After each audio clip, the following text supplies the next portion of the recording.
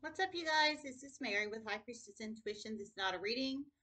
This is an update on my Yelp account. I do have it fully set up. I contacted Yelp yesterday. They asked if I had a business website. I told them I tried to give my YouTube site. They said they didn't accept YouTube. Asked if I had a Facebook one. I said yes. So she gave me the customer service representative, gave me the email to email her my Facebook site. So I did. I emailed it to her, and then she asked if I had a business website off my Facebook, which I don't. So I emailed her back. I haven't heard anything. So it's completely set up. It's just they haven't activated it.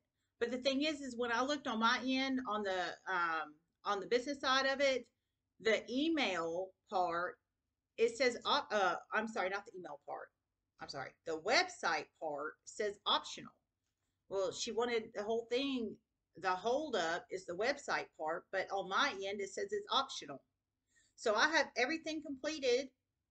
If it's optional, it's optional, but yet they have not activated it. So that's where we are on the Yelp situation. So I don't know. I'm not, I mean, it's not a huge thing. They were trying to push the advertisement. I don't want to pay for advertisement on Yelp. I just want my profile up there. So if they don't activate it, they don't activate it. I'm not stressing about it. It is what it is, but I just want to let everybody know. Love you guys. Namaste.